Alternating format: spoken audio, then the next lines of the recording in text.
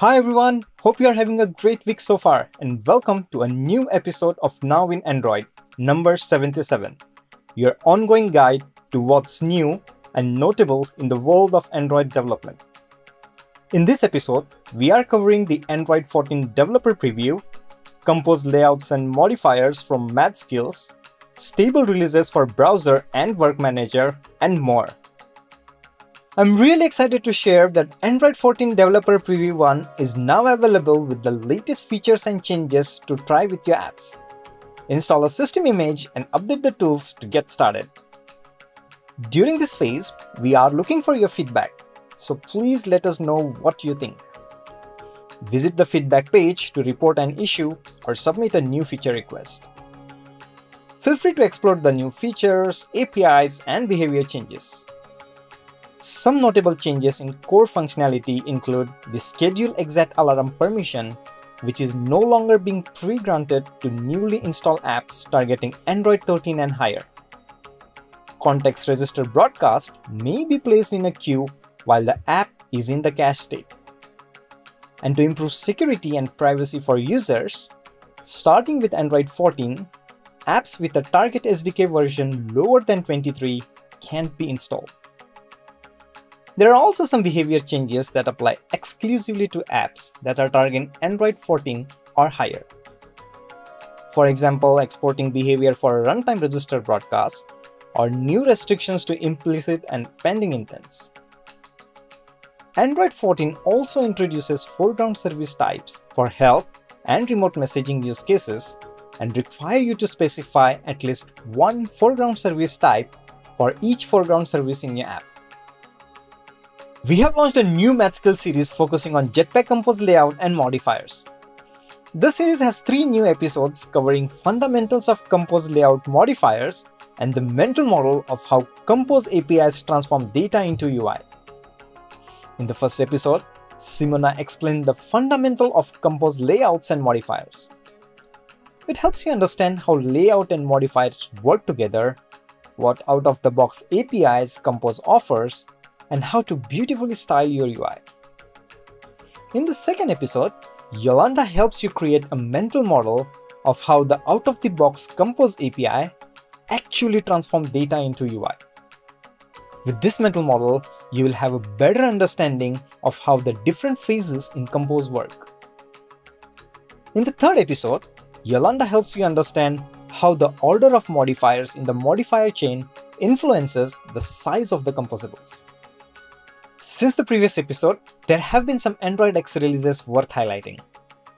Graduated to stable, Browser 1.5 added new features such as ability to specify initial launch height of a custom tab, toolbar's top corner radius, set the position of the close button on the toolbar, and notify when a custom tab is resized. WorkManager 2.8 introduces a new way to update periodic work that allows ongoing work to continue. It also introduced several API changes such as ability to intercept scheduling exceptions, improved RX worker support, and so on.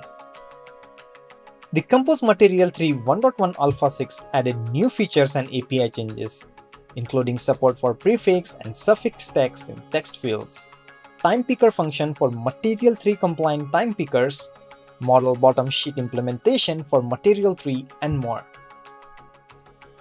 With Lifecycle 2.6 Beta 1, the lifecycle owner and view model store owner are now written in Kotlin. This also introduces source incompatible changes for classes written in Kotlin. Last but not the least, the Compose Compiler 1.4.1 and 1.4.2 focuses on fixing recomposition bugs. Okay, let's move on to the new articles we published. In the Migrating Sunflower to Jetpack Compose blog post, Chris shares his experiences with this process. The blog post highlights the migrating strategy in practice and provides steps you can take to devise a plan to migrate your app. In a new Jetpack Compose blog post, the Android team shares how Compose Camp has helped developers across different experience levels to build Android apps with Jetpack Compose. The post also highlights some campers' experiences and learning tips. It was great to see hundreds of thousands of you around the world participate in the Compose Camp. Summers wrote about how to use Android ShareSheet tool for sharing deep link content. The article will show why you should use the ShareSheet and demonstrate how to use it with linked content. Mozart wrote about how to deal with color washout. The article talks about the best way to transcode 10-bit HDR video to 8-bit SDR video and ensure support for devices that cannot display HDR content. Diego wrote about how Android's new credential manager can bring sign-in solutions and passkeys together. Credential Manager is a new Jetpack API that allows app developers to simplify their users' authentication journey while also increasing security with support of passkeys. We also have a couple of new videos to highlight. Simon recorded one that visualizes different aspects to consider when creating apps for everyone, regardless of permanent, temporary, or situational disabilities. And Robert recorded a video to show all the ways you can use custom store listing to boost conversions and reach more users for your app. And that's it for this time. You can find all the links to the content in the Now in Android episode 77 blog post on Medium. To get notified about future episodes, don't forget to like this video and subscribe to the Android Developers YouTube channel. And come back here soon for the next update from the Android Developer universe. Bye!